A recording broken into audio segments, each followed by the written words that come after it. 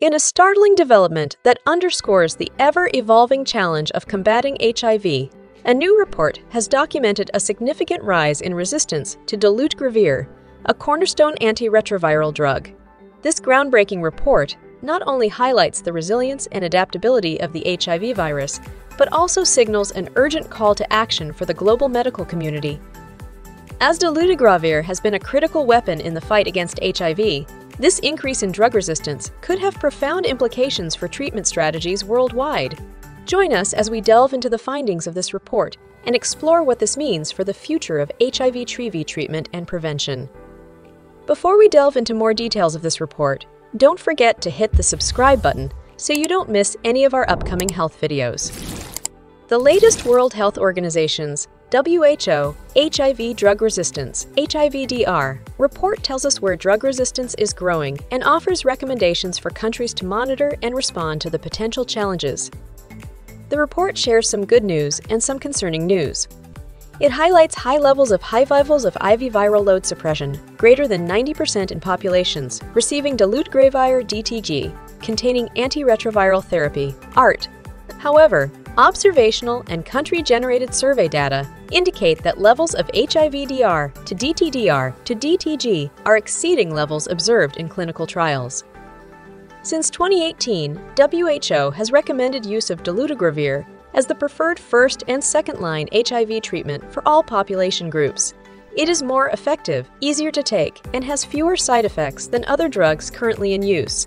It also has a high genetic barrier to developing drug resistance. However, among the 4 surveys reported, levels of resistance to Dolutegravir ranged from 3.9% to 8.6% and reached 19.6% among people experienced with treatment and transitioned to ADTG containing ART while having high HIV viral loads. To date, only a few countries have reported survey data to WHO.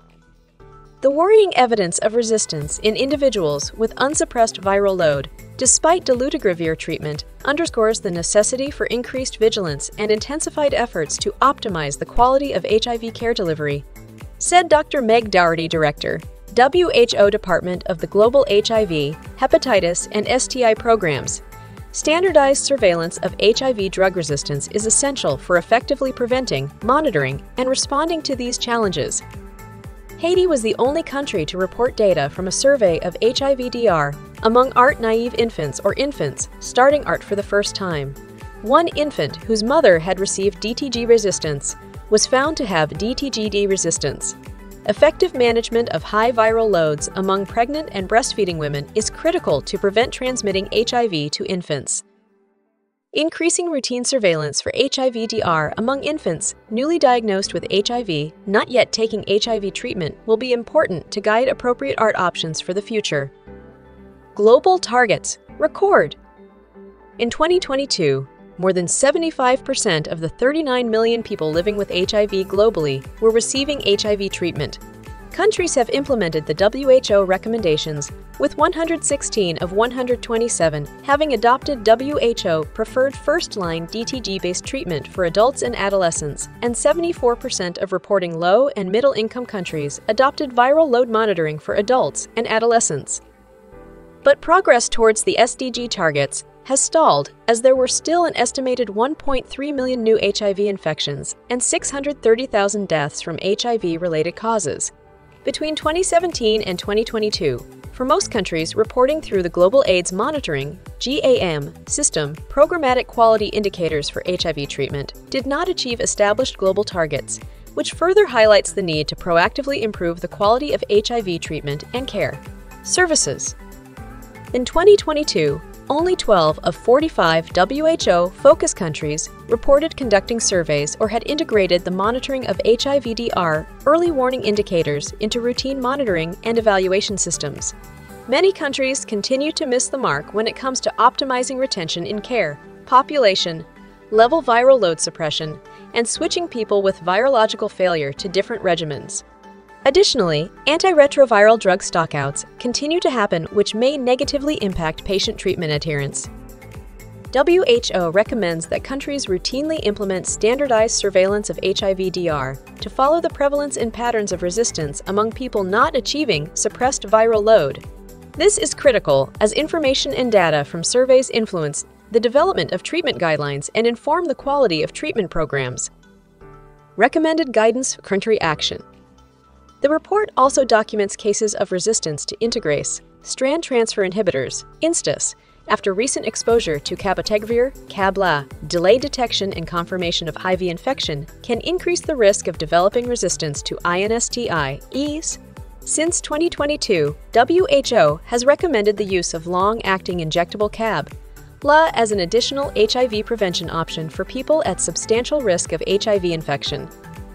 Despite the possible risk, WHO recommends the rollout of 𝗗𝗶𝘀𝗃𝗏 for pre-exposure prophylaxis, PrEP, and calls for the scale-up of PrEP to be accompanied by standardized surveillance of drug resistance among people testing positive for HIV while receiving PrEP. Routine monitoring of quality of care indicators at both clinic and national levels, followed by addressing any suboptimal performance, remains a cornerstone for the success of ART programs. Key quality of care indicators include on-time ART pickup, retention on ART, viral load testing coverage, timely second viral load test, ARV drug stockouts, and timely switch to second-line ART. The new HIV-DR report emphasizes the importance of strengthening data reporting systems so that countries can effectively monitor and report quality of care indicators. It underscores the active engagement by ART clinics and programs in use of indicator data to develop locally appropriate and sustainable solutions. These efforts are crucial for optimizing service delivery quality, thereby reducing the emergence of drug-resistant HIV. Minimizing the spread of HIV drug resistance is a crucial part of the broader global response to antimicrobial resistance that needs coordinated action across all government sectors and levels of society. Thanks for watching. For more updates on HIV cure, don't forget to subscribe to Health Awareness and turn on the notification bell so you be the first person to know when we upload our videos. If you have subscribed now, congratulations! You are among the 1.5% people who takes their health seriously. If you have not, you may not see us again. And until we meet again, stay healthy.